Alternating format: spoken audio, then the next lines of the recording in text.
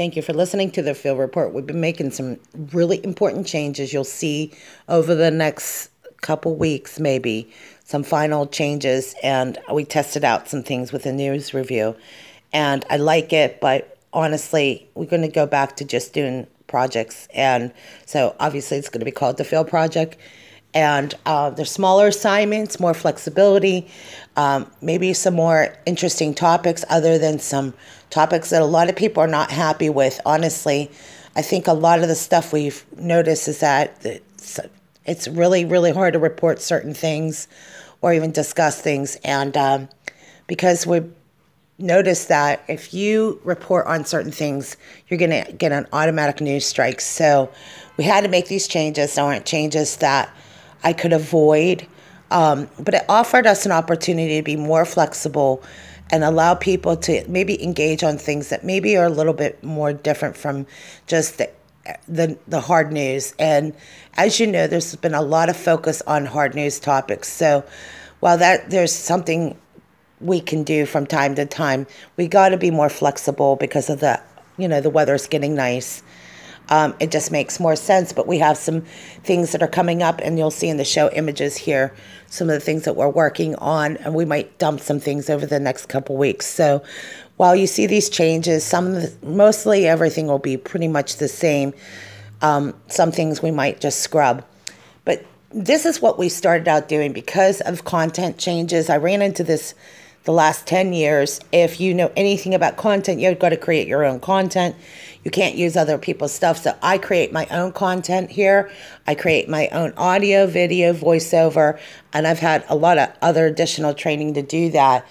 And learning from other reporters, veteran reporters, I'm learning to make these changes now. And looking at the current climate in news, it has created a different type of anger, and I don't know that it works anymore. So we're going to this, and we're going to bring things back in. To be honest with you, the whole inspiration behind doing coffee and news is that my mother owned a coffee news my mother owned a coffee news shop years ago. So I look at some of the things that I'm familiar with, and I was a newspaper girl when I was little, and I like radio because that's one of my hobbies. So why not do what you like? But in order to inspire people, I don't know that just following news is really been fun. Honestly, it's actually been kind of a miserable experience.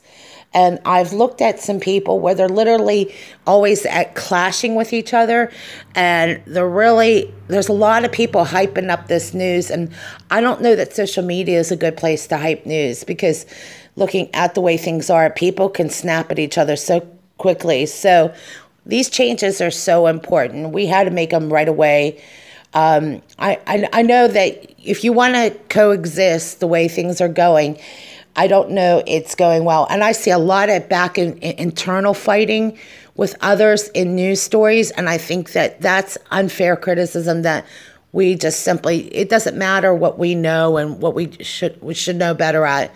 We're all learning, okay? And we're all trying to make these changes, but I can't see how it's going to continue to go down the right way if people are so divided or causing division when you don't need to. I think that hopefully that we can all agree, those who like coffee and wine and like to do outdoor camping, these field projects are going to be much more exciting. We can do more as far as flexibility for the live stream and some other things I'd like to do.